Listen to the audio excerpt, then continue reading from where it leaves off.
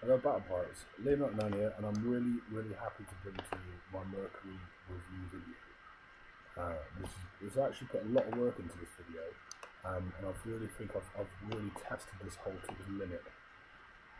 So as you all know, Drake Hunt 3, Tier 4 prize was the Mercury hull or the Cuda. And there's the Mercury hull there, and I chose the Mercury.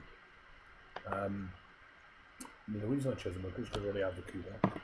But also, if you don't have the Cuda, the Mercury is still a better choice because at the moment the Cuda's not really that good in the game right now. So I think for anyone that had to pick, I think you should have picked the Mercury. Now if you look at his stats, it's a fleet versus fleet hull. It's got some nice armor, some nice base armor. This cargo hull's pretty good. It comes with a missile defense of 30% and a missile reload of 90%. Built-in lasers, so retargetable. Its combat speed is a bit on the low side if you compare it to the Interdictor, but it's got very nice turn speed and a good detection range. So this fleet has it's got fleet versus fleet written all over it.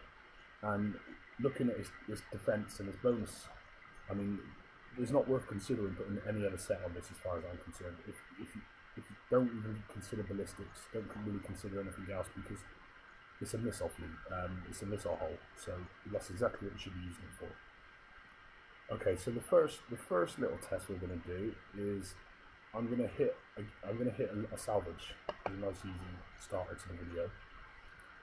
So I'm going to hit against a level 71 salvage, and this is an assault missile Mercury fleet.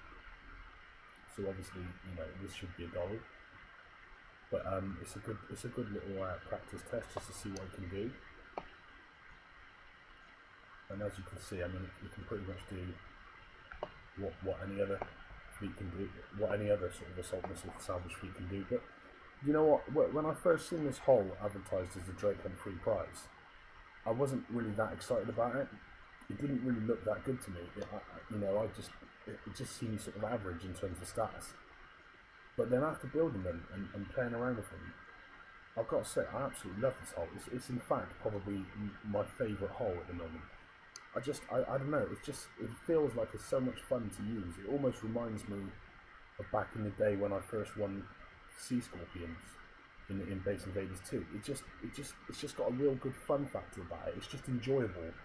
And another great thing for me is it's not overpowered. And I think quite often now with hull prizes, they're overpowered to the point where they require you to have. You don't need to have any skill to use them. You can just click a button and win, And this hull doesn't have that. This isn't an I win button.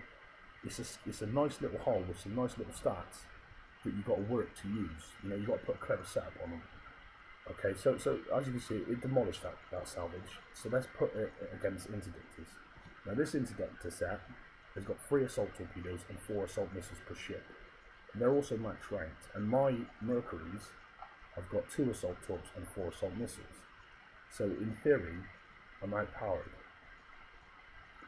So this was an interesting little test, and I know a lot of people requested this.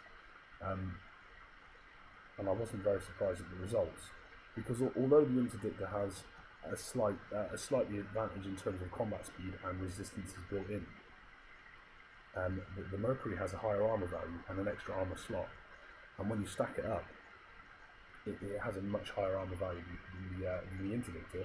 So those benefits, those damage resistances that the Interdictor has, means nothing. It means nothing, So of course I won now with almost 50% health, as you've seen. So that was a bit of an easy test. So I thought, what next? What else can we push him against? So now we're going to go against some assault missile MCXs. Now I'm not 100% sure on the setup as on these, but I think it's 4 MCXs with 5 assault missiles each. So it's an equal test in terms of the fact that we've both got the same firepower. But I think what you'll see I do here is I manipulate my torpedoes. So I go in close, and obviously because I'm faster, those MCXs can't run from me. Now those MCXs have a much higher armor value than my ships. And in terms of the MCX's missile bonuses, it's much higher, especially its defense value. So in theory, I'm sort of outpowered here. I'm outgunned and I'm outstacked. But my niche here is my 10 assault torps. You're going to see this on this battle.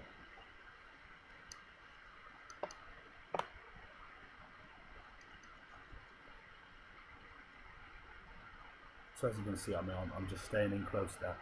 I mean, I'm making sure that I target one ship, one by one also, which is a good tactic for anyone that's doing fleet pursuit. Don't just let your ships drive. Actually click a ship and target it, because then all your ships, you'll kill that ship before they might target 2 ships at the same time if you don't. So always target a ship. That way, obviously, the quicker you kill each ship, the less amount of weapons are firing upon you. I'm sure most of you are there now. So as you can see, 4 MCXs versus 5 Mercuries, and I've got 3 Mercuries left, which I was really surprised about that test. Really surprised. So I mean, these little ships, you know, they're very impressive, and just a big surprise that you could do that. So I thought, let's take it up, let's take it a notch further. Let's take the Mercuries and let's test them against some siege missile. Now this is a siege missile MCX, so it's got siege missile Fs and it's got 4 strike missiles per ship. So it's got 20 strike missiles, 10 siege missiles against my assault missile Mercuries. So I'm massively outpowered now, and I'm pretty sure that this is a mirror copy of my Halo base fleet. So I know that it's stacking very high missile resistance. We're talking like 70%, 72%. And I think I make the mistake of letting them come into range, and then we'll see once they do. Obviously, siege missiles, you know, pack a punch.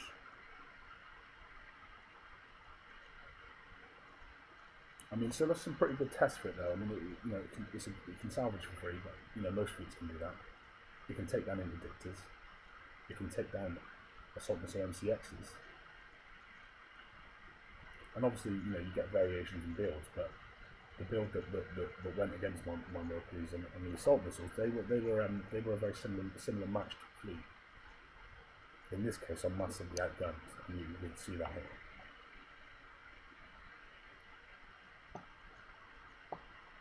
But still, it's a good test. It's a good test for them, and I was glad I did this.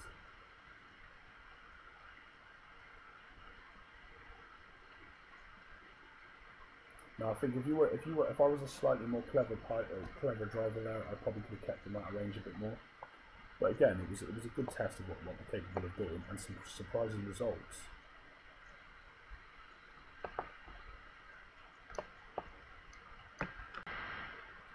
Okay, so now we're going to take the test even further, as I'm sure a lot of you are wondering, how do they fare against subs, in particular Spectres, because they're very commonly used sub now in this game. So let's see. So these are Siege Torp Spectres versus my assault missile Mercuries, and look at that, straight away they're detecting them, almost in my range, in my 96 range. They're detecting them instantly. I mean, I was stupid there, because if I'd have just turned around, the siege torps wouldn't even come in range. You know, and there's not lasers on this thing. So, I mean, look, they're just tearing them apart. And that's a few seconds and 20 hour repair on Spectres. So, as you can see, very, very impressive with regards to their sub-capabilities. So again, I got to thinking, you know, what else can these ships do? I mean, they're such a cool little ship, and with the missile bonuses, I thought, well, you know, why not take advantage of that? Why not go even another step further? Why not make a base fleet? So you've just seen clips from my fleet versus fleet, and then I decided to make a base fleet. And here's just a little sample of what they can do. I mean, in this clip, this base is fairly easy, admittedly. There's no guard fleet in it. But I have stacked this fleet with like 66% missile resistance. This fleet could take a Halo base. This fleet could sit in a base and kill some guards.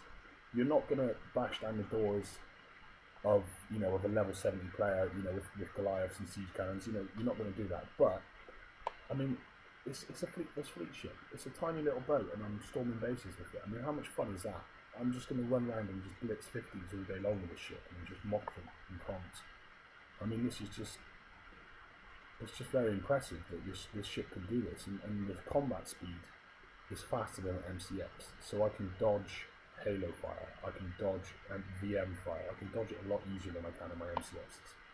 You know, it's not as powerful as an MCX. It doesn't have as much firepower, it doesnn't have as much armor, it doesn't have as much resistances, but it's still very good. You know, it can still do the job. And I've got to say, it just impressed me over and over and over again, this hull. And you know, as I say, I just totally fell in love with it.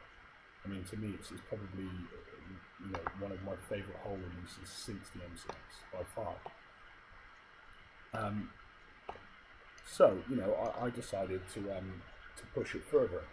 And if you check below, or if you check on my YouTube channel, what I actually did with that setup that you just seen there hit the base, I decided to take that set and see if it was capable of winning the Drake hunt, and to track it, what cost it would take to do it.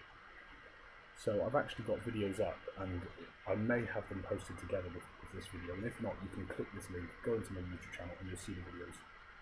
There's 4 videos in total.